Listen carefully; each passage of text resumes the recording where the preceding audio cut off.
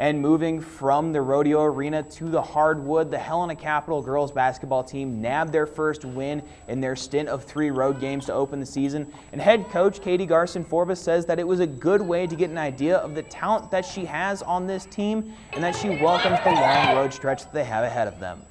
I look at it, that's our starting point from our Bozeman game, and the girls really came together as far as a team concept goes, and that's been a big emphasis for us, and we saw a lot of positive stuff like that. So it gives us our baseline, and now we start building off of that.